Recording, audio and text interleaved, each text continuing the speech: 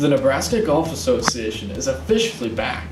The NGA kicks off play at Oakland Golf Club for the 58th Nebraska Girls Match Play and the 31st Nebraska Junior Match Play. For 2019, Lauren Teal of Wahoo came into bracket play as the 4 seed, where she tore through the competition to reach the final.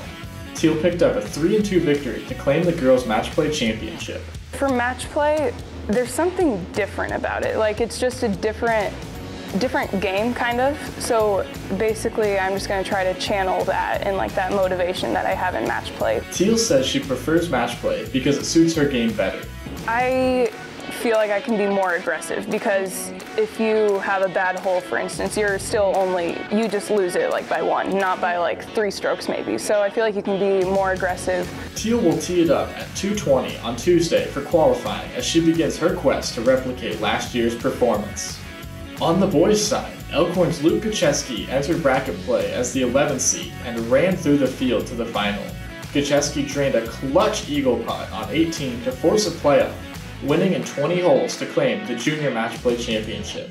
It's a long week. You play 36 every day pretty much, and I wasn't making it easy on myself. I played 36, I think, every day, but it was still a good time. It's a lot of fun. Gacheski says he plans to carry the momentum and experience from his big performance last year into this year's competition. He shares a similar opinion with Teal regarding match play. Just like I said, match play is, I think, the best way to play golf. It's so much fun. I think it just locks you in a little more. Gacheski begins his run for a repeat with qualifying at 143 at Oakland Golf Club. This year's home for both championships has dealt with a fair share of floods in the previous 2 years, but Oakland Golf Club manager Nick Onken believes the course is in pristine condition for Nebraska's top juniors.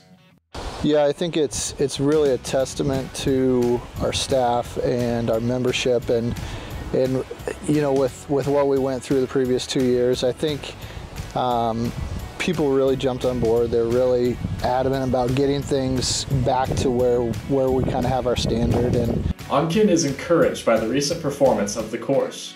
You know, we had our men's open this last weekend, and we got a lot of feedback from players that played, and the courses. I've been here for 8 years. It's as nice as I can remember seeing it. Course Superintendent Jeff Parcell says that his main focus is preparing the greens for the championships.